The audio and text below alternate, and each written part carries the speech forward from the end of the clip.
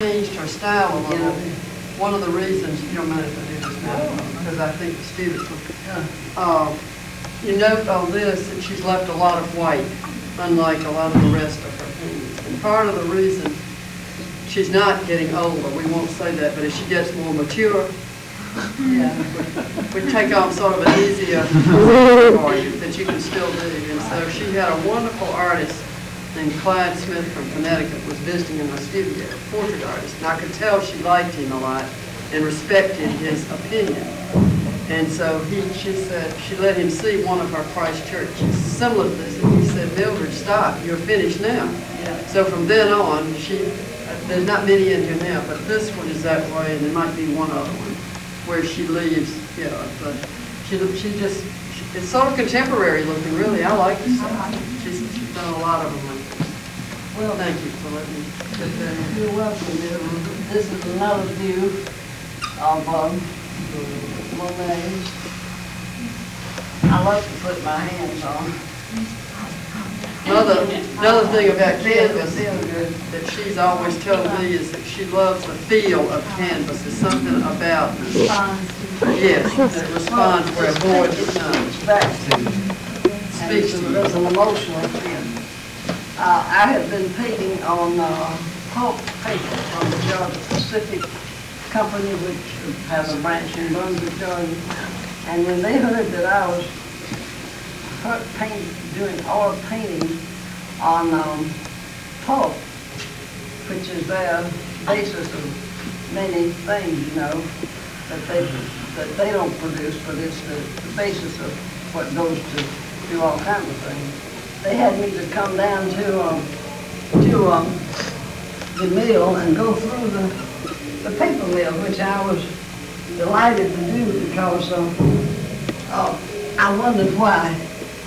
I had never done that before, and I did so much with watercolor paper, with draw. So, are you any of you familiar with pulp paper? We have one in Rome. We have a mill in Rome. Pulp paper. Oh yeah. Well, they can tour it if they want. I went down, went through there. It was wonderful to see the logs go in one end and come in different stages, and chips, and then be fed into something else, and come down in a river of like milk, and that then was another process, and it was rolled up into pulp paper. And I had to have it's about a half a mile walk to go through the plant. I had to have a guard with me. I had life support or what in case something happened. I couldn't breathe or something. Great experience. So then the officials asked me if I would do an oil painting on this pulp paper. I said, of course, and I did a lot of experimenting, but it was simply a matter of sealing the porous quality of the pulp. It takes a while, I used all kinds of things to seal it. And so I think I brought one picture of their print of it. I did one large one for them of the Coast Guard station.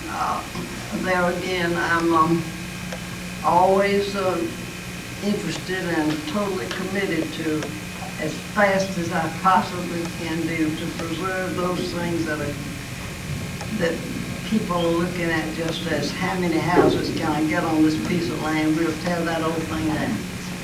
And that's what we have in all the islands. And I think one of the things, knowing all as I do, but from an art gallery point of view also, is her background is she's as much of a historian and writer as she is a painter. The three things come together, art, beauty, and history. That's equally important to her. It shows up in her art, I think, with great feeling, and she preserves a lot of the landmarks. I love old things. I do. I love old pieces of furniture. I also love young people too. That's something that Mildred and I We did one session 2 or 3 years ago up at Somerville. We spoke to children in the 2nd and 3rd grades. A big percentage didn't know anything about the coast of Georgia, and we talked with our governor once about it, and he said, well, why don't you go and tell these children in some area that probably have never seen the ocean. So Somerville was the place to be. And then we went to Albany last year. We'll probably go to 2 more this year. I love 2nd and 3rd grade children. And I feel very sorry for them now because they're learning to be old people before they really, they're learning to do things by computer before they've really grown up to me. And to see their faces when they see me standing around holding a live crab and the claws going this way and their eyes are this big. Then I put it on the floor and they run, then I show them how to step on it and we carry the shrimp, we carry the culture of the coast. And there's an art in that, really, you know. Art takes so many different forms, doesn't it? Yeah. That's right.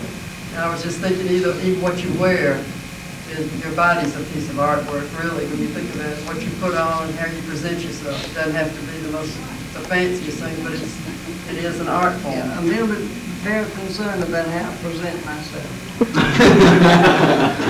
My hair today is done by my daughter. You did a good job. All right, since you've said this, I'll have to tell them one story I'm going to tell you, because you got a good sense of humor. When we made this trip, and so do I, you have to have. But we made a wonderful trip together, and she said, finally, she said, I can see the only way for this trip to work out with the 2 of us sharing a room the whole time and being so close together is to let you make all the plans and have your own way. Always go into the motel room and say, which room do you want? We made 2 trips recently. When the Hurricane Bertha was coming toward us, and another one, and I don't ever want to be in a hurricane. Well, Mother leaves 3 days before the voluntary evacuation starts. We have to leave, so I have a routine now. It's easier for me to go on and evacuate. We make a little trip away from home, you know. It's nice. We meet a lot of people that are fleeing also from Savannah, Hilton Head, and all that. One of the things, there was something interesting happening yesterday here. I saw Romulus and Remus in front of your thing, and I lived in Italy, and the people I was with pointed out, and I stopped and got out to read the inscription and all from Mussolini, and that was 1928. That was before he was so involved with Hitler, which prompted me to think about the time we saw Hitler's watercolors in Washington, D.C. Hitler did beautiful watercolors. I have 2 of them reproduced by a friend of mine who worked at the Pentagon and carried me. I was having a show in the Congressional Hall with Congressman Stuckey. And she said, wouldn't you like to see Hitler's watercolors? And I said I had no idea he was anything but a house painter, you know.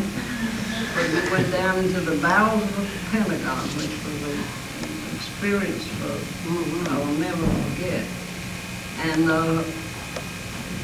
they had guards outside. Guards outside, guarding all of the. I didn't know. I really never knew where all the artwork in the world that you read and hear about was confiscated in different wars. But if it's in this country, it's in the Pentagon. And Hitler and Mussolini's cape was there. And that's what reminded me, that's why I started the story, was that. Well, this friend had these were beautiful watercolors, and I have them in black and white. One is a house scene, the railroad tracks, and the other one is tunnel with the train. But anyhow, why I was bringing this whole thing up is interesting what happened, because I had a chance to show these at the gallery, and you see it's very unpopular.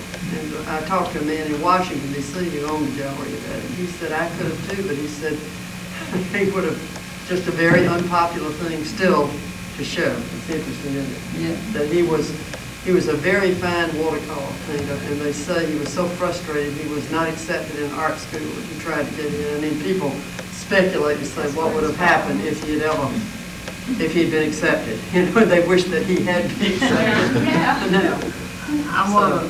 I want to commend the student body here who helped Mildred arrange this exhibit. I see some of them over here now. Class Yes. and y'all, and then I They're love here. what they did with this. Right. And No. you all did this, Huh? did the swing. Oh. That's John Shore and Martha. Where's Martha? Martha's over here in the Martha's just getting a telephone call. Was that Martha? But what I wanted, the other thing, Steve and Brian wanted me to sort of mention, I was telling them about how I felt about arranging the dolls and all, because it's an art form in arranging them. And they were so happy that you all helped me.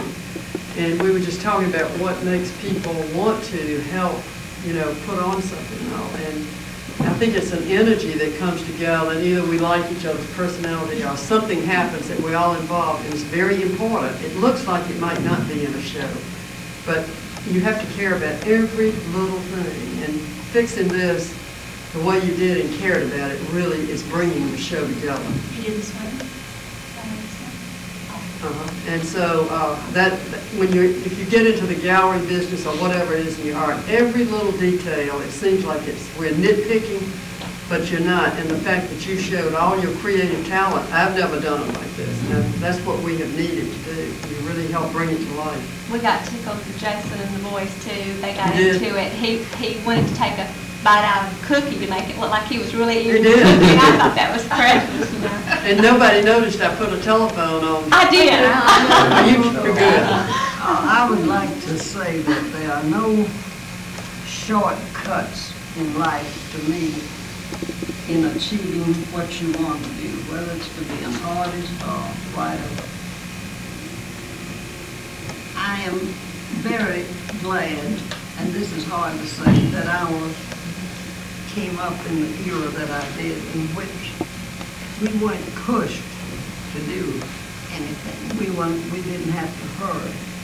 I came up in an era of course, I wish I had about 50 more years, but I'm sure I don't. But what I'd like to say to you that it takes time, focus on and take the time to do it.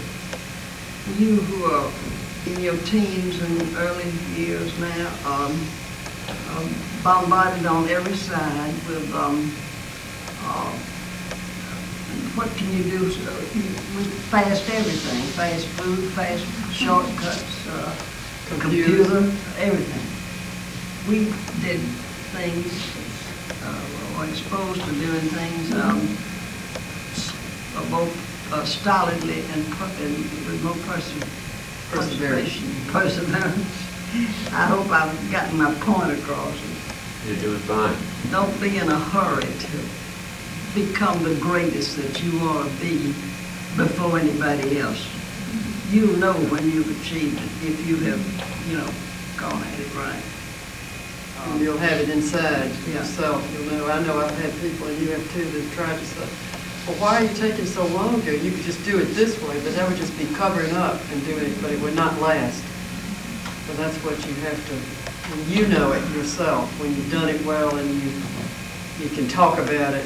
And that's another thing about art, practicing writing and all that is important, because you need to learn to write about your art. You know, another thing, Mildred, that you and I have always said after we have a show, many people will say, well, how was it? How much money did you make? Oh, yes. How much you spend? And this is I never something tell I anybody. hate to hear, but that's So not rude. success, see. The success is, did you do a good job? Did people like it? That's right. And that's pretty very much. And that you like it too. That's right. Do you students have any questions to ask?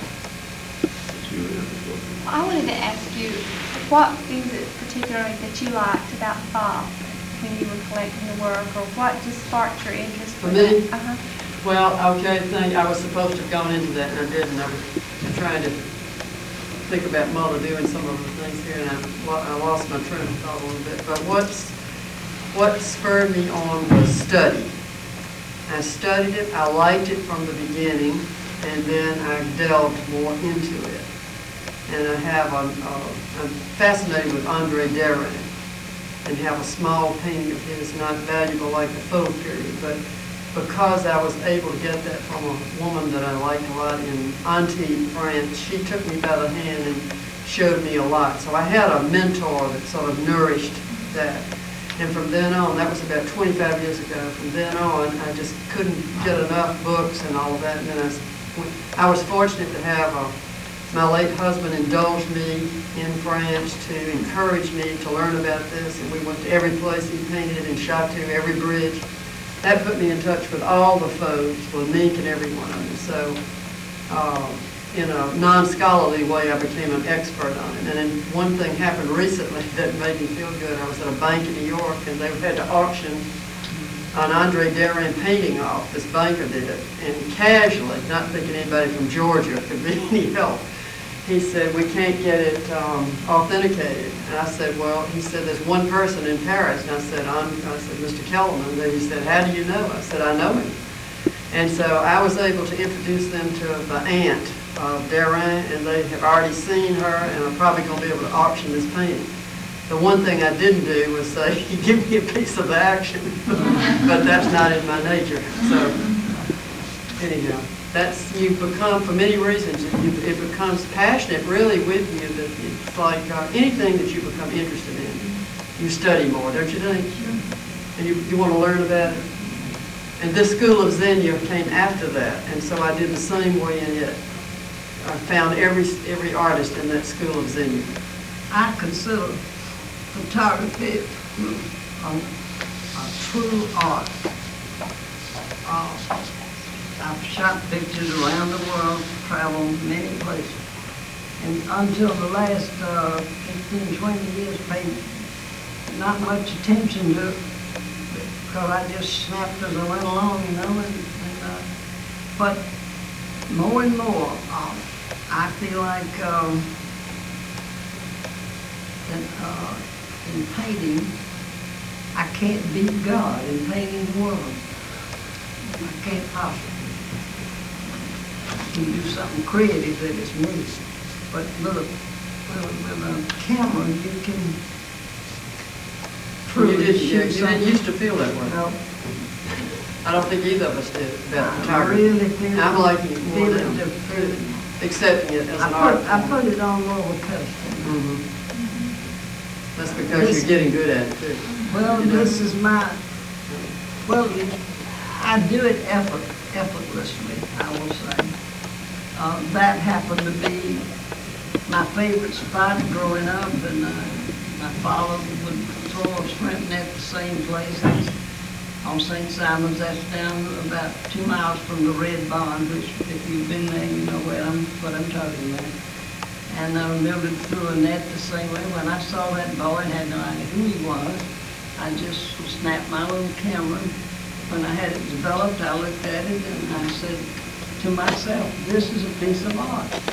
Oh, let me tell you something funny about this. I haven't even mentioned it to you, but we had this large painting in the gallery. The large photograph, bigger than this, framed beautifully, of mothers. And it was for sale, and a beautiful blonde woman came in and she said, I'd like to buy this. She said, I know who this person is. She said, he's my boyfriend. And I said, fine. So we gift wrapped it, and she gave it to him. Evidently, we don't know this man. I don't know him.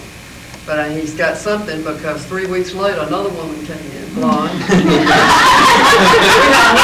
had another picture. We had another one, because it doesn't say anything that we can't have more than one. And so the lady I have that works with me doesn't have as much good a sense. She has a good sense of humor, but she has what I call a blank sort of poker face. And so I saw her face when this lady came in, and she said she wanted to buy this picture, that she knew this man. And so she said to me, she said, what should we do? I said, don't do a thing. I said, that's none of our affair. So he's got lots of these pictures. He had a lot of girl pictures. But I thought it was interesting. We're waiting now this Christmas to see if anybody else is coming. Yeah. That's a historic spot that meant a lot to me. Growing up, learning to throw a shrimp net by my father, and then seeing my husband do the same thing, only we'd be in a rowboat, and then we always carried our 3 children fishing and everything. I don't remember seeing Mildred actually throw the net. He might have pulled it in after somebody threw it.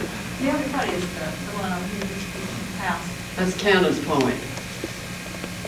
Cannon's Point. The same No, John this Cooper. is Hope.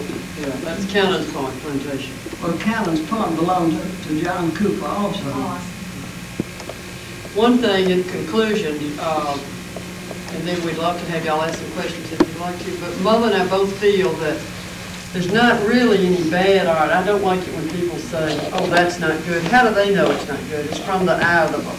To me, you can find something good in everybody's art. Look for it. Now, I never did have any art lessons in college. A few, but mechanical drawing in Florida State University. But in traveling in the last 55, 60 years, in many parts of the world, I have availed myself of every opportunity to paint in any country that I was in. Before I plan a trip to go, generally with a travel agency, I say, where can I paint up? I was on a ship, there's teachers on a ship. So that has been a great thing to me. I realized I was able to, everybody can't do that, and I didn't do it until late in life. you said you rolled up your canvases, took them that way? Do what? You rolled the canvas to To cut little ones. cut Yeah. little ones. You These were your rolled, samples, like, little samples. Then you got to do a bigger one when you got home. Is that your start, and then you did a bigger one from that when you got home? Oh, yeah, I always did the little one and then do the big one. And generally I would cut it so if I had the small one, it would have enough left to put it on a stretcher. Oh, so you did put it on something? Okay. On the paper that's made by the Georgia Pacific, the pulp paper, try it sometimes, especially with a 6B pencil, does beautiful drawings.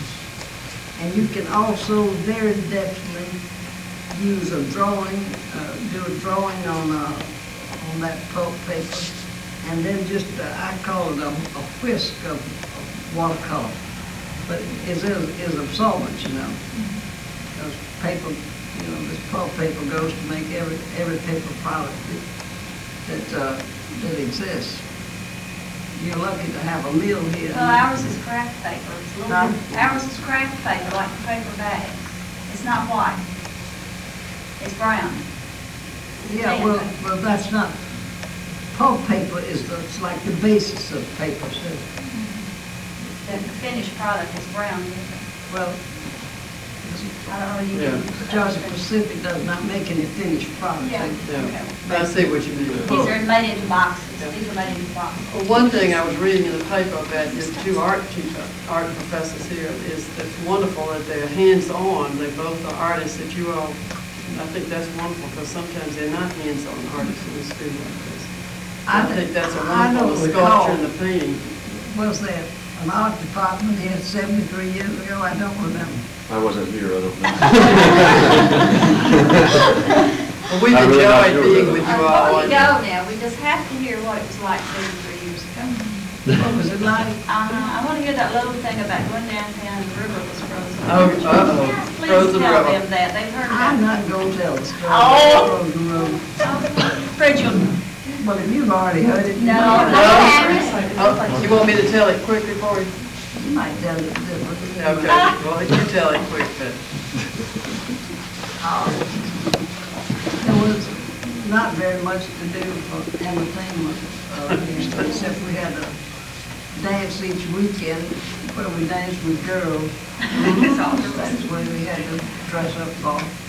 But when there was a cold, very cold day, and somebody dared anybody that would to walk across the lake. Who's the river? And, Who's the river? no, it wasn't the river, but where the lake is, it's still a lake here. It's a river you The walk river, across. who's the river downtown? The river.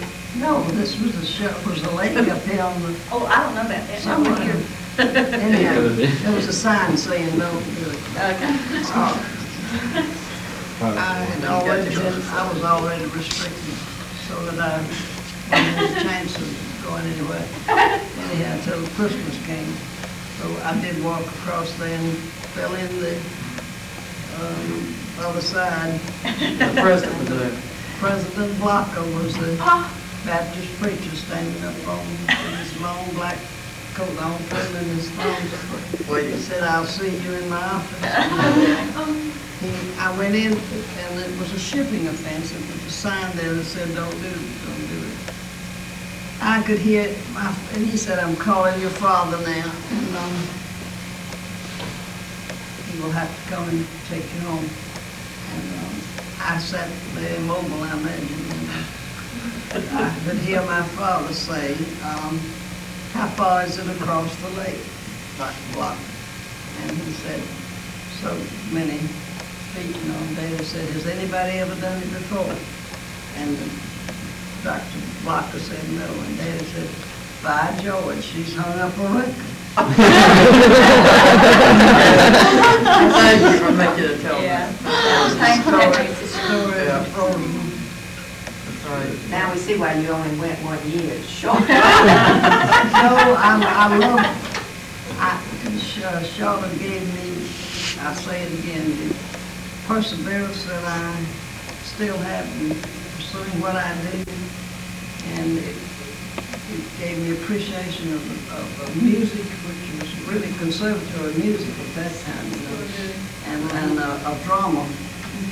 I remember taking elocution. We called the speech drama, we called elocution, learning how to speak.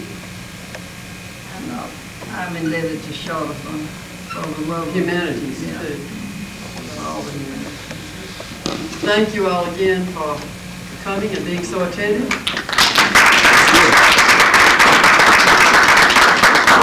Thank you very much. Hi, thank you. Hello, everyone. I'd like to tell you a little about the School of Zinnia that we have hanging in the show at Shorter College. The Zinnias are an unusual name for art movement, but it came about by a group of artists in the 1920s formed this school in Lyon, France. They named it for the zinnia because the zinnia has such sharp, clear defined petals and bright, vivid colors, which the School of Zinnias, all of the artists painted that way in these bright colors. This is by Saint Jean. It's a pastel. He always did a preliminary sketch. The next painting here is a large one of his that he did. And note all the vivid, bright colors. Now, Saint Jean is the nephew of the next painting we're going to see by Didier, who was more or less the founder of the School of Zinnia. He's deceased now, but his work is in the Musée des Beaux-Arts in Lyon, and he's a well-respected Lyonnese artist. And as we go to start with the small oil on paper paintings, these I collected over a period of 20 years